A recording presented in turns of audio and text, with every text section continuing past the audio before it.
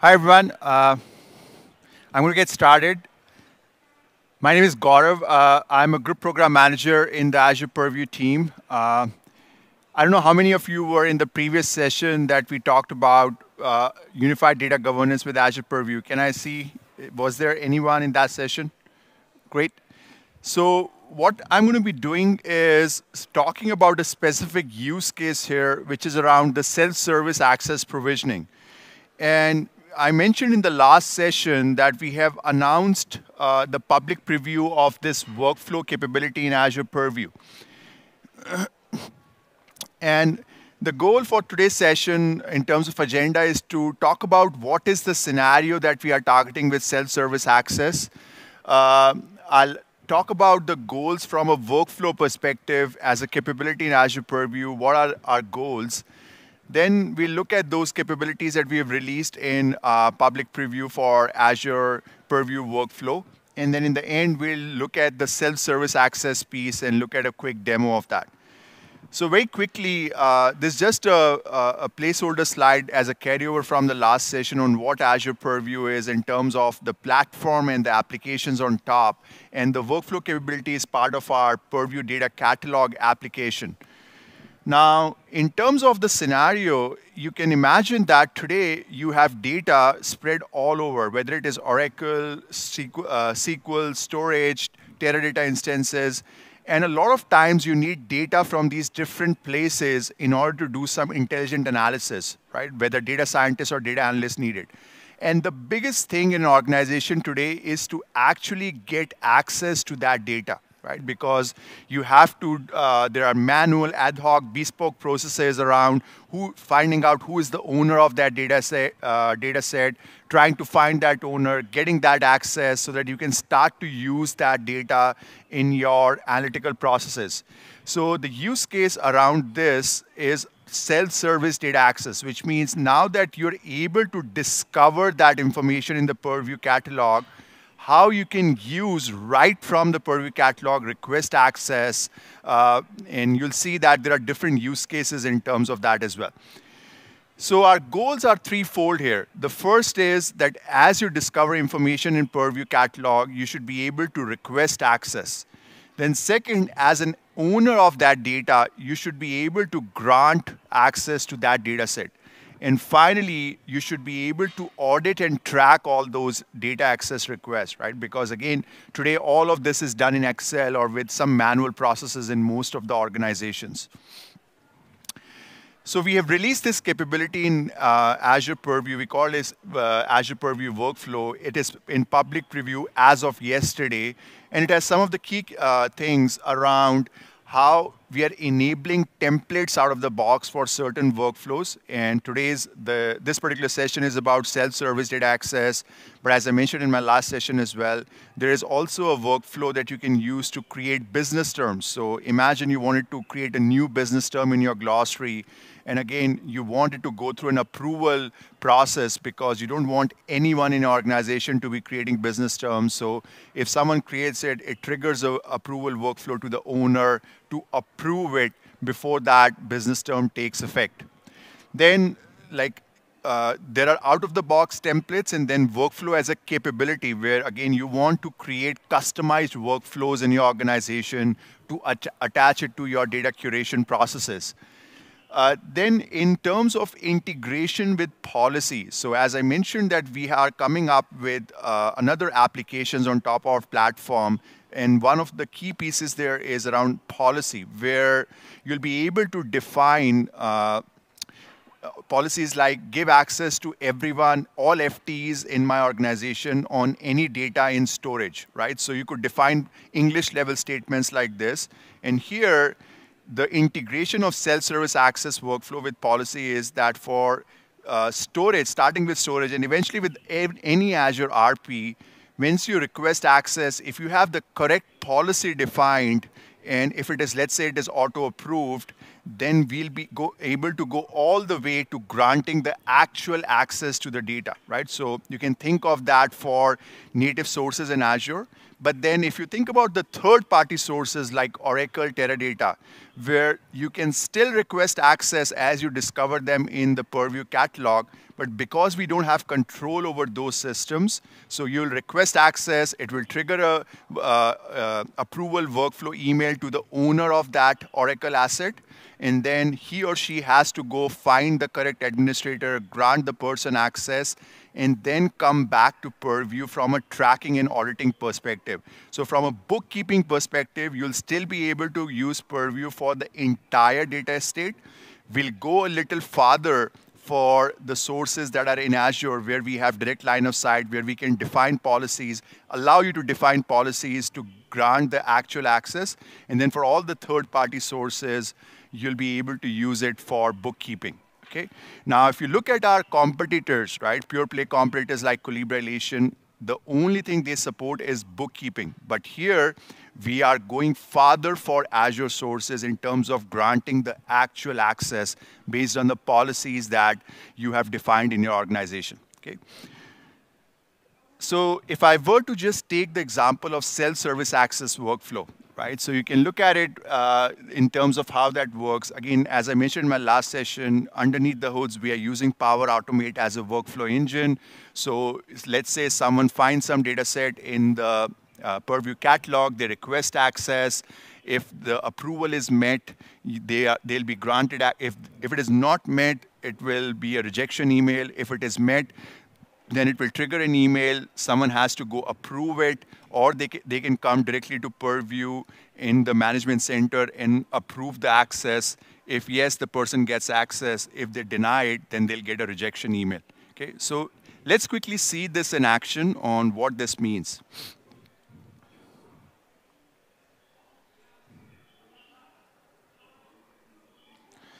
So here I've opened up a Azure blob container where you can see that I currently don't have access to this. This basically, when I try to access this finance prod data container, it is telling me that I don't have access to that. Okay.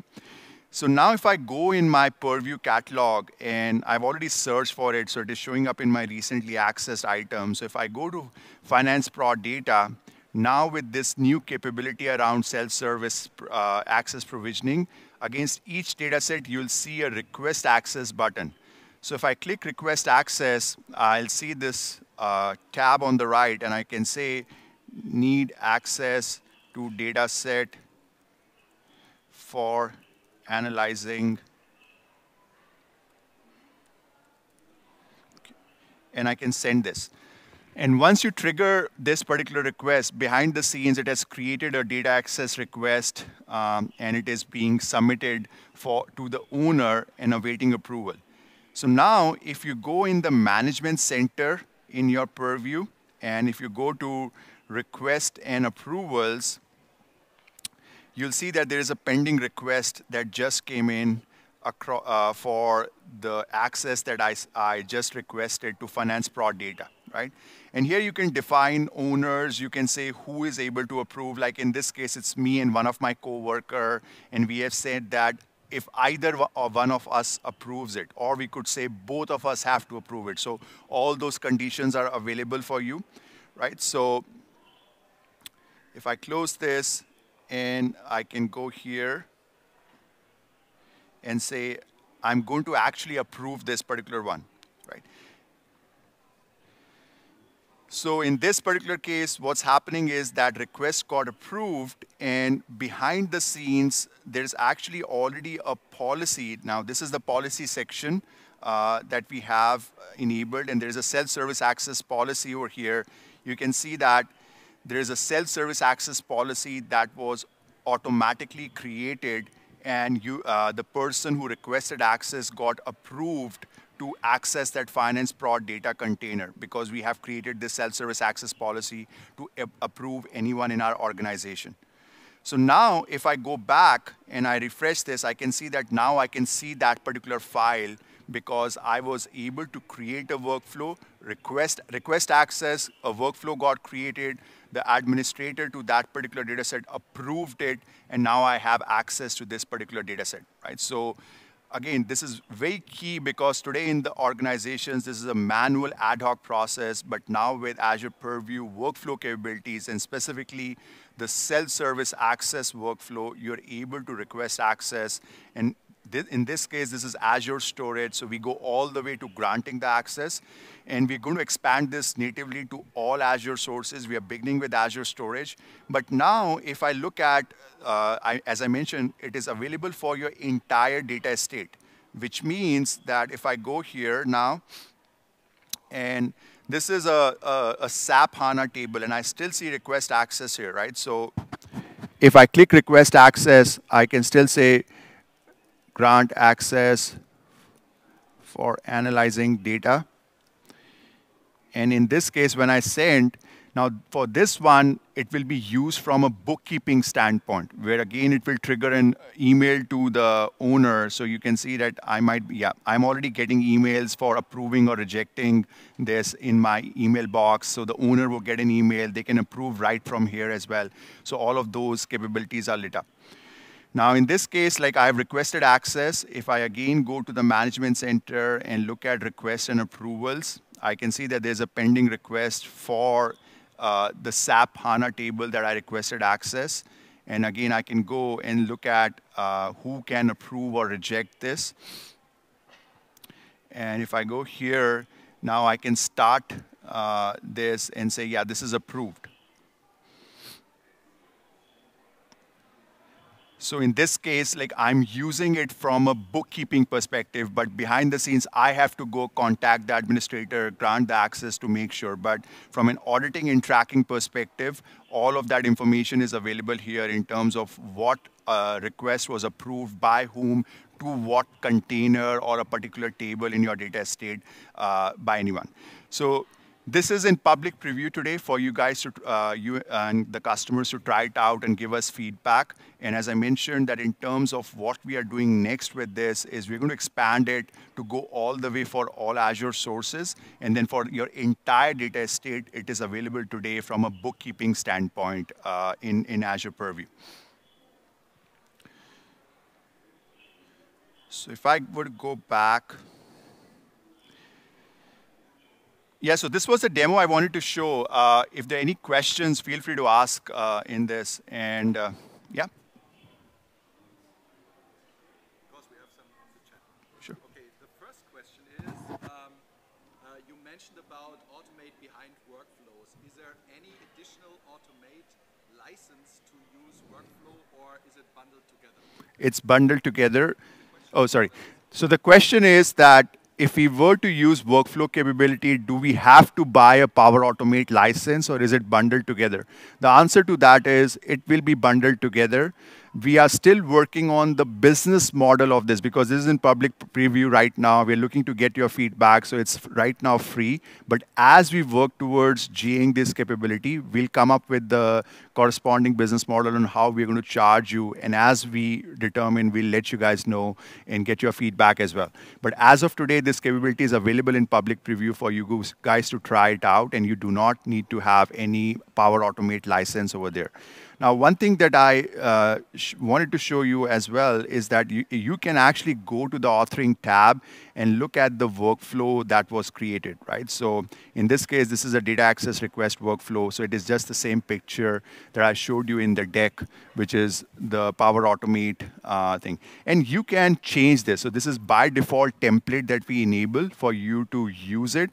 But if you want to change it, add more stuff, because it's fully configurable, you're able to do that as well.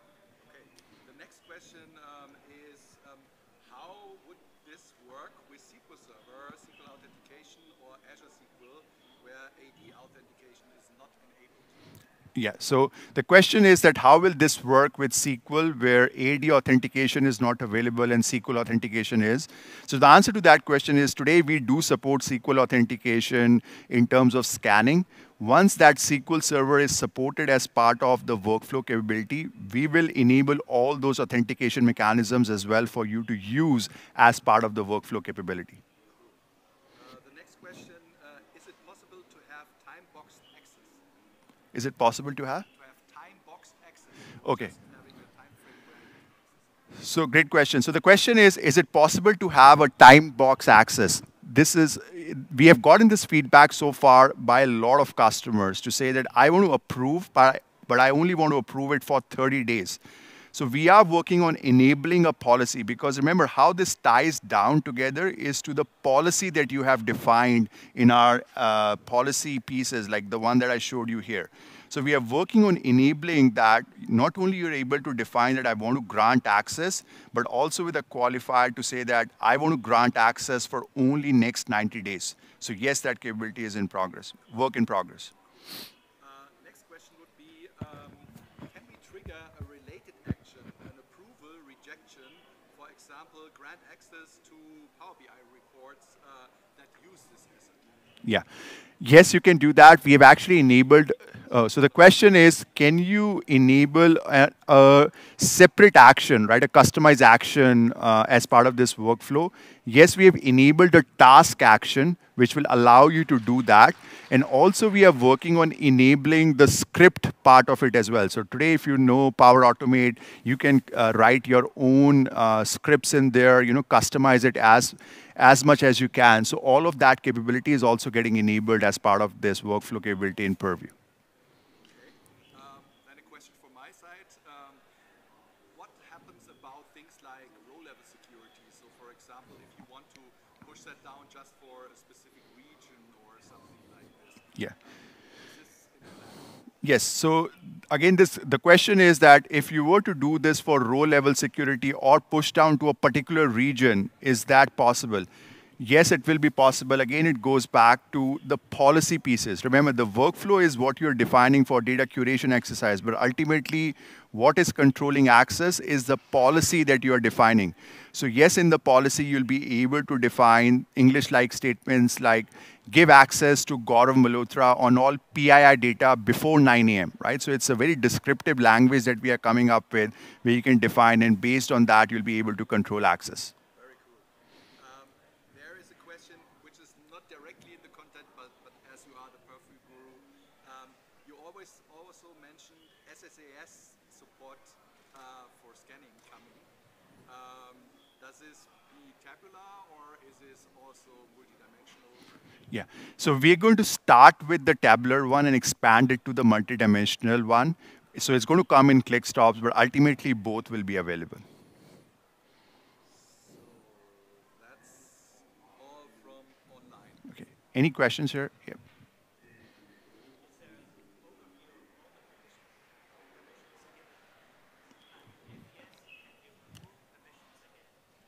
What was the question, sorry?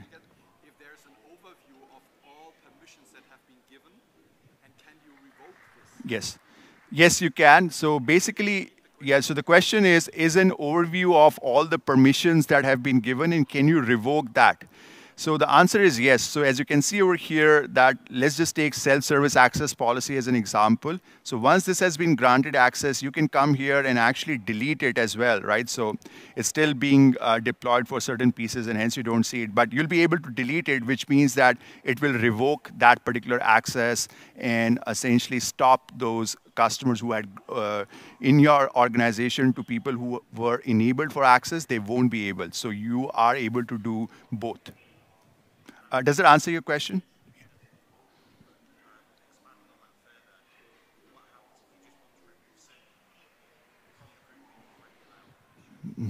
So the question is that what if you want to remove a certain number of people and not revoke the entire policy. So there are different types of mechanisms on how you can grant people access, right? So far, you've been used to what we call as role-based access control, where you define roles and you put people in the roles and you grant access based on that. And then what we are coming up right now is what we call as attribute-based access control, where you're controlling access based on the attribute of the data. So here in the statement that I give access to Gaurav Malhotra on all PII data, the attribute is PII and you're trying to control access. So both are available for you to use, right? So you could use role-based access control or ABAC, attribute-based access control, and based on that, accomplish your use case. I've been told it's time now, so thank you so much for giving me an opportunity to present. So if there are any other questions, I can stay back and answer those. Right. Thank you.